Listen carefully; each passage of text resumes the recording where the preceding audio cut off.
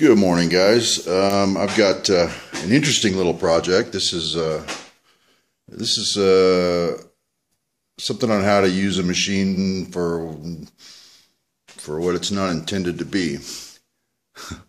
As you can see, I'm taking my mill, turn the head sideways, and put a grinding wheel on it. Now, I also made another little piece for my little spinning index fixture.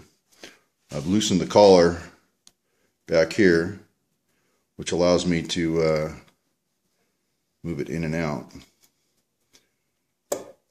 and that way you can spin it around. But what also I've done is I made a little probe for my vise, and that's just the back side of it, and I just trimmed it down on the end and center drilled it, and that's actually a piece of drill bit that I've cut off and rounded the end of. And what that allows me to do is take a mill and index it right on the flute, and then give it a slow turn, staying in contact with the flute, and it'll follow it all the way in. And with the grinding wheel running, I am sharpening end mills. So after you get back and out of the way, turn it, bring it over to the next one, drop it on the pin, and roll it in. Right now I'm pulled away from the grinding wheel so it wouldn't hit, so I could demonstrate this. And I've got it set up so it comes to a stop. I got that stopping collar at the back, so you just turn it till it bumps and stops, and your grinding's finished. So that'll grind the flutes on a four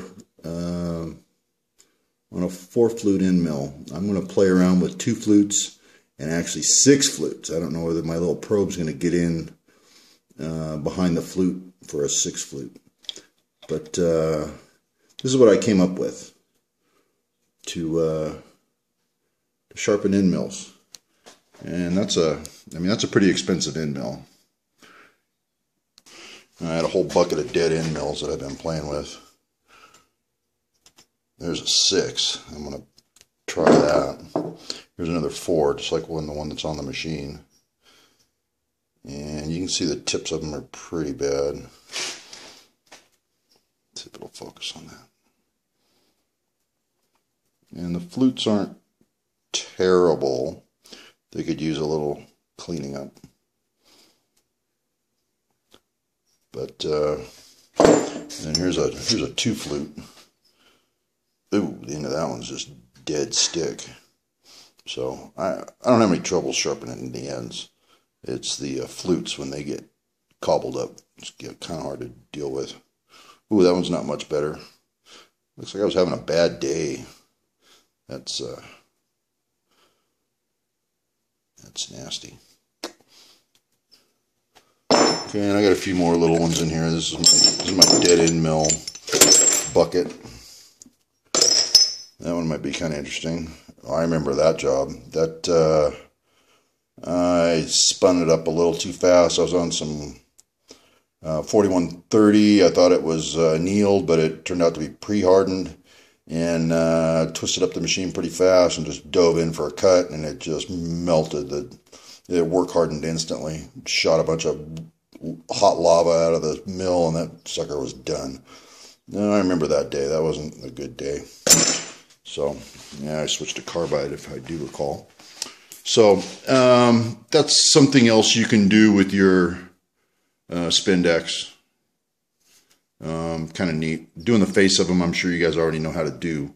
But that little probe back there, mounted on your vise, very little modification to your vise. I've just got the Spindex sitting up on parallels in the vise, and then the probe is the only thing that I had to make for it. Everything else is bone stock on that Spindex. With the exception of, I have drilled and tapped 4 holes in the base. I do have another 90-degree angle plate fixture that I bolt that to mount it either vertically or horizontally off to the side. It's actually this plate right here that I use. I do bolt this to the table, and then the Spindex will fit in on these 4 holes, and I can either mount it horizontally or tip it up vertically. So that's a pretty cool little thing that I can just bolt down to the table. Just a quick down and dirty, but yeah, I think with some playing I can get this dialed in a little better, but I'm really enjoying the way that follows those flutes and made that grind, so I'm pretty happy with that.